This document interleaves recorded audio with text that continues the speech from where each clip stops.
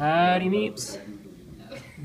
We're live at the Cardboard Cafe in London, Ontario, Canada, and we're going to be taking a look at Flick 'em Up, the latest and greatest game coming out from Pretzel Games, which is an imprint of Z-Man.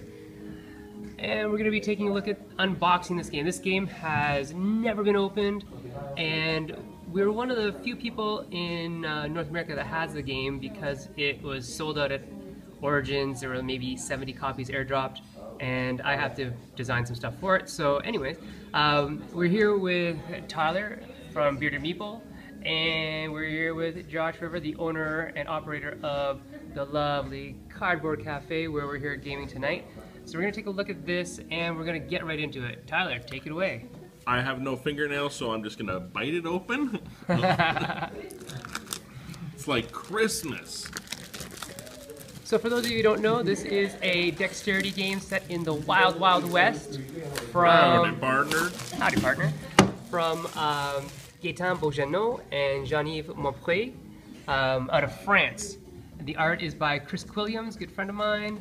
And we're opening the box, seeing what's in here. So this is literally an heirloom box. When you see the quality of this thing, you'll go, oh my. So it sits in this kind of cardboard thing that we're probably not going to need much. But here, look at that, slides out. And look inside. We've got the rule book, which is very thick, lots of pictures. And under that is a scenario book, but it's all encased in shrink wrap. So we're going to take that shrink wrap off. I get to punch some stuff. Yeah, there we go. Get some more of that off. Yeah. All right, so we've got the rule book. We've got a scenario booklet, which actually shows how we set up all of the scenarios with everything, how it goes, and different rules for different pieces that change over the course of games. So it's like, there's a lot of scenarios. You'll notice that Flick 'em Up is for people who are 8 and up. 45 minutes, 2 to 10 players. That's right, you can play with up to 10 players playing this awesome dexterity game. Which is really good because most games you're looking 4 people and then you're adding expansion and expansion. Open it up, you're set for 10. Yeah, and there's a ton of scenarios. Josh, why don't you find out how many scenarios there are? Let's see. While we punch some stuff. Punch all the things. Yeah.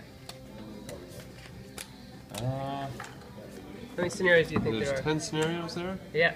So it comes with 10 scenarios in the box, and Jay and myself will be designing some more scenarios for them, and I believe some other people will be designing as well for the Pretzel line of games from Z-Man. This is a new imprint. The idea behind Pretzel games is that you can play the games while you're holding a pretzel in your hand. I'm unsure why they decided on pretzels and not beer, but beer games I think would have... Not all of us drink, but we do eat. That's true. But do all of us eat pretzels? What if I'm on a low-carb diet? Then you're holding the pretzel, that's why you're not eating it. I see, Josh. Thank you very much. Is this near Luke? Are we near Lucan? I love the smell of cardboard in the morning. Victory. There's nothing like the smell of a newly opened game. It's very and you can unique. see how thick this cardstock is. So for those of you in the biz, you'll know that there are different sizes of cardstock, and this is 3 mil cardstock. It's huge. So one of the viewers wants to know if we're near Lucan, Ontario. We're about half hour away, I believe, south of Lucan. Yeah, half hour south of Lucan. You said 3 mil? It's like a 3.25, I think. Yeah, I think this is 3 mil. It's nice stuff. No, this is not like Dungeons and Dragons. Dungeons and Dragons is would be classified as a role-playing game. This is a dexterity game, so there's no, you know, playing in your head. This is all on the table, and we'll be using all sorts of bits and pieces to represent. It's like Crokinole with guns. Yeah, it's a Wild West theme, exactly. It's thanks, Uncouth. It's more of like Crokinole with guns. Thanks, Josh. Another great Canadian designed game, I believe, from 1865, roughly. Yeah, Crokinole is wonderful. If you're ever in the Woodstock area, that's where the World Crokinole Champions take place in, I believe, the summer at some point. I'll have to find out. My friend's playing it. But so you can see the quality of the pieces. Look, there's a hangman's noose. Nice thick cardstock. Oh, can you punch that? That's really cool. I'll show that in a second. So, for those of you who've ever played a dexterity game, you'll know that it's really just flicking little bits and pieces around on the table. If you can open that and get one of the gray shots out, that's great. I'll show you what those are. So these are barrels, but these bad boys here are bullets. I don't know if we're going to throw the templates away. Do you want them? If you want to drive down to the Cardboard Cafe, we'll pick them up for you. We'll save them for you. But see, so normally you get your guys and you stand them up. And let's see, the cowboys are actually pretty big. They are way bigger than a regular meeple. Yeah. So they are very tall. And they all get these hats. And these hats go either red side up or blue side up, and it shows you if you've done an action or not, and the number on it is which pawn you're actually moving, because we're going to build a thing later that'll show you how much health each of your cowboys has. And there's obviously good guys, this cowboy, and the bad cowboys, black hats, white hats, right? Now, the cool thing about this is that when you fire at your opponent, you have to line up your shots from the hip, just like you're doing a six-shooter. Pow, pow, pew, right? And then you line up the shot, and you shoot it, and you knock them down with your bullet, right? Now, close shots like that are pretty simple, but if you are, say, trying to shoot a long shot across the table, like this, like, oh my god, this is so long.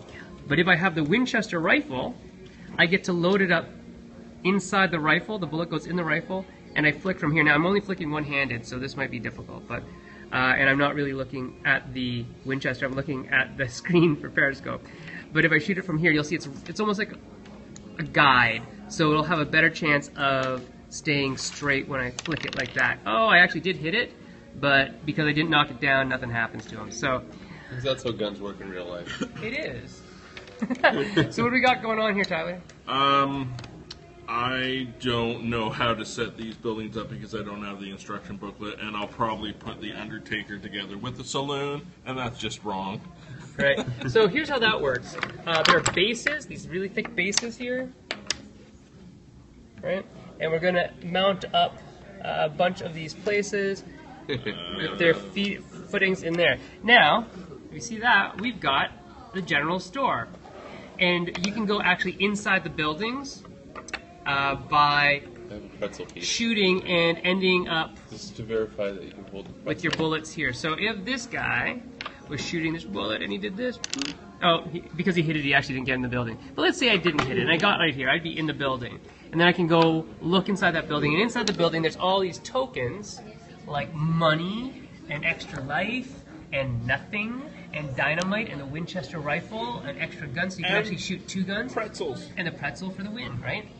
But what happens in there is that now, let's say these 2 guys are back here, and they're going to have a showdown. And so they start off kind of side by each, and they get closer and closer and closer as shots are missed until they're right next to each other, and there's almost no chance of missing, and somebody's going to get expelled. When somebody gets expelled from the building, you lie them down, and you flick them out of the, oh, I missed. You flick them out of the thing, out into the streets, like through the saloon doors, and out they go, lying dead in the streets. So, look at all these other cool components. Like, look at this. This is awesome. There's a really nice cacti. There's the flower hat. There's a damsel in distress with a flowered hat.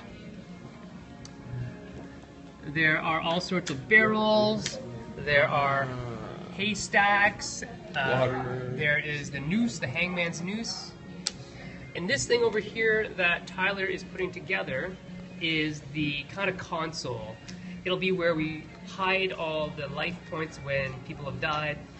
So each team gets a console, and they put their units, the names of their guys, up in the thing, and then when they're dead, they go away and get put into the RIP section. They're dead with tombstones, and they get put back in the box.